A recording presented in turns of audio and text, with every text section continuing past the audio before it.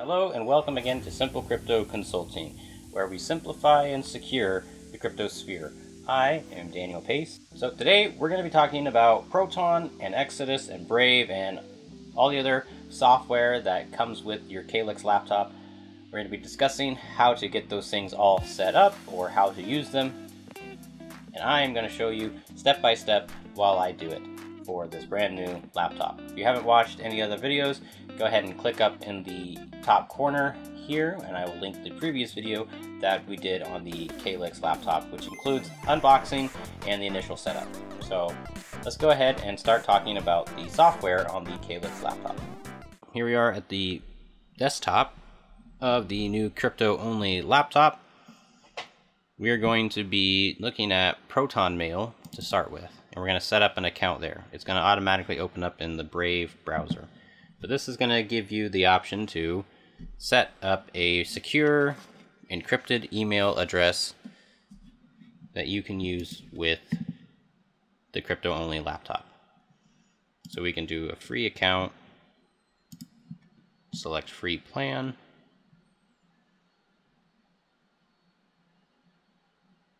so choose your username. That can be probably whatever you want. You're going to put in your password 2 times. If you lose your password, you will not be able to read your emails. You can do a recovery email address. So if you get locked out or forget your password, you can do that. Okay. You have the option of saving your passwords. I'm going to do that. You don't have to do that though. This says, are you human? To fight spam, please verify that you are human. So you could do either one of these. They can send you an email or a text message or something like that. Let's just click on this complete setup. So this is going to generate an account, create all this stuff. And then once it's done, you're going to get a little pop-up up here. So this is wanting to know if you want to receive notifications from your email. You can click allow or you can click block. There shouldn't be any security risk with allowing this to be able to notify you because you know where this is coming from. You don't always want to allow. You want to make sure you know exactly what it is that you're allowing to show notifications on your desktop or your browser. So now you have an encrypted email address. Below are some optional settings that you can use to customize your account. So you can change your display name so that if you want to change this to something that's not identifiable, you can do that. So that if you don't really want your name to appear there or your email address, you can do that.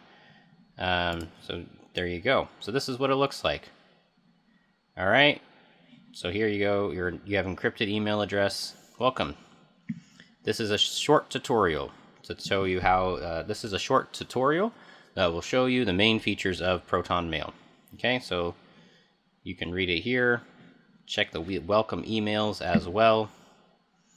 Also, if you want to see this tutorial again, you can access it by clicking the username in the right-hand corner.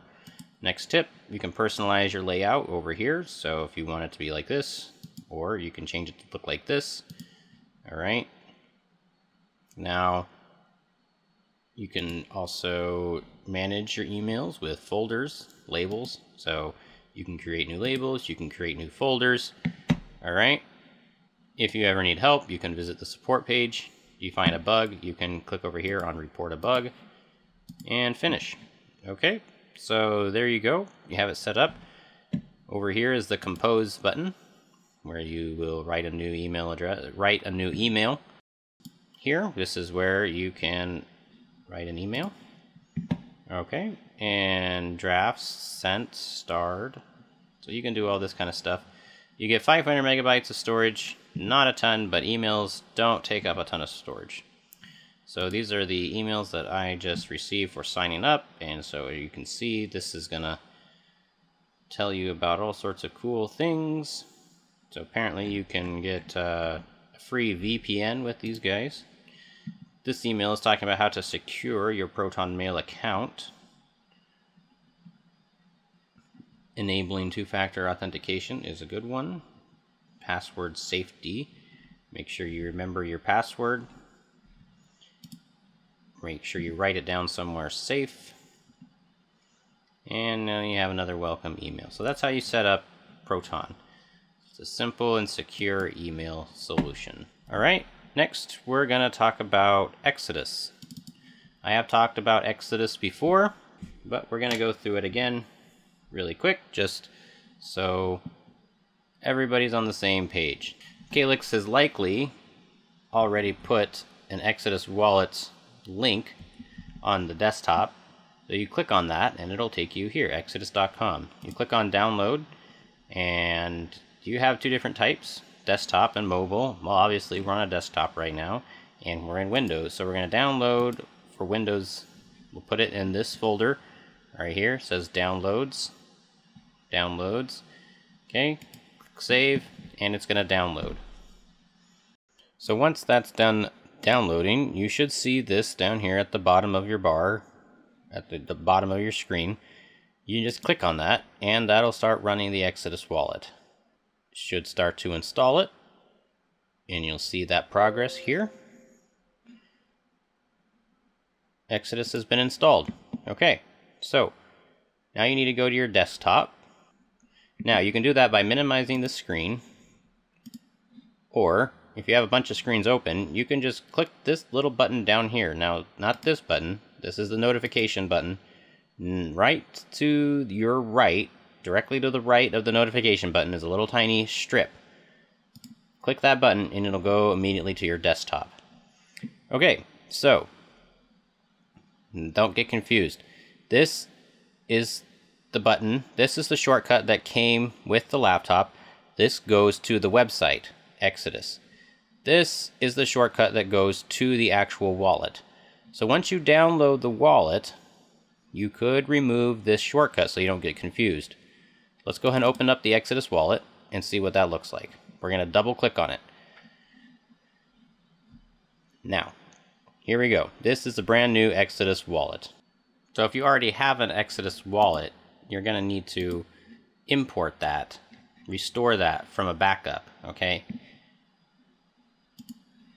Now, this is the wallet. Like I said, this is the link to the website. So we can right-click on this, go down here and delete. So now you don't have that on there anymore. If you have this on your bar down at the bottom, that also goes to the exodus.com website.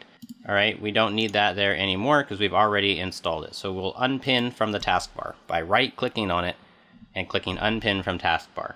Okay? So that's how you set up your Exodus wallet. And the next thing would be to go to Coinbase. So we double click on Coinbase. If you don't have a Coinbase account, go ahead and go check out the video that you see linked in the top right corner. But if you do have an account, you're going to click on sign in, and here you go. You'll just put in your email and your password and sign in. It's that simple. Now, the next thing we're going to talk about is the Brave browser. So you can see that that's what I'm using right now. That's this. All right, this is what it looks like when you open it up. Now, you can import your bookmarks from Google if that's what you've used before, but you don't have to do that.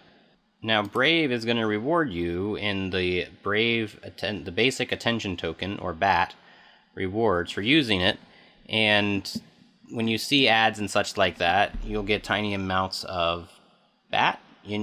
Certain websites are also set up so that you can award your favorite content creators in BAT as well. Yeah, so essentially Brave will reward you for your attention. And you can see your rewards over here. When you've done anything that will gain you a BAT token, you'll see that here. And if you want to, you can check out your rewards settings. This is going to tell you how everything works. Now, if you want to be able to withdraw your coins, you'll have to set up an Uphold account. So, verifying the wallet allows you to manage your funds. Now, if you've already set up an Uphold account, you can go ahead and log in. Once you get 15 BAT, if you're new, you'll have to have at least 15 BAT in order to create an Uphold account. So we're going to click cancel. The Brave browser works similar to pretty much any other browser. When you click over here, you have new tab, new window tab. Something that you can do with Brave that you can't do with Google is the new private window with Tor. Now this is sort of like a VPN. Tor, the connectivity, your IP address, it's all hidden from the sites that you visit. So it works with DuckDuckGo, which is a private search engine, Tor connectivity, and things like that. So if you need some more privacy, you can use Tor. Now we can go over here and exit private with Tor. So that's just a brief introduction to the Brave browser. If you want a more detailed walkthrough on the Brave browser, you can leave a comment below indicating that's what you would like. So the last program we're going to talk about today is coin tracking tax reporting, cointracking.info. We're going to go ahead and go in here to log in, register, okay, and sign up for free. We'll put in a username, password, and then we can put in our new Proton email that we made. Okay, username, we can put in the email that we had just made from Proton, and we can sign up now. Alright, welcome to coin tracking. This is the sign up page. This is the next page. Hello, welcome to coin tracking. Select your main currency and your time zone. You can choose to subscribe to the newsletter. Now, you can add or import your transactions now. So the registration is done. Now you're going to go here, and this is going to track all your coins for tax purposes. So your trade and portfolio analysis is only one step away. Now you can click on New to manually enter in a transaction. If you don't want to do that, then come over here and look for the exchange that you typically use. So here we go, Coinbase, that's a pretty common one. Click on the API. Now this is going to tell you how it works. You log into your Coinbase account and it reads the API. The API is only going to give you read permission, as you can see here. So it's not going to be looking at everything else, or doesn't have like access to your data or anything like that. So you can do that. You're going to have to go into your Coinbase account, create new API key, and go through all that. Or you can do a CSV import. So when you so anyway, I'm not going to go through all of that right now, but if you do want a more detailed breakdown on what you need to do to use coin tracking, I can do that in a future video. But coin tracking will keep track of all of your transactions, and it'll let you know what your portfolio value is and all of that kind of stuff. And it'll calculate your taxes, so you can do a tax report when it comes time to do that. So it's a cool little feature. If you need more help figuring out how to use it, just go ahead and leave a comment below indicating that you want a detailed breakdown of coin tracking in its own video. So there we go. I know that might have been a lot to go through, but that should be everything that you need to go ahead and get started using this as a crypto-only laptop. I want to reiterate, it is a crypto-only laptop. The only thing that you should really be using this laptop for is for your interactions with cryptocurrency. So we went over getting on the Brave browser, your Exodus wallet, Coinbase, and coin tracking for your taxes. That should be a lot. That's a lot of stuff to get set up. It's going to take a little bit of time, especially if you need to create new accounts for all these different things. So be patient, go ahead and give it some time, watch this video through a couple times, and if you have any specific questions about any of the specific software, go ahead and leave a comment down below, and I will do a single video for each one of these programs to go in depth and explain it step by step if you have any issues. Thank you for watching. Again, I'm Daniel Pace with Simple Crypto Consulting, where we simplify and secure the crypto sphere. Thanks for watching.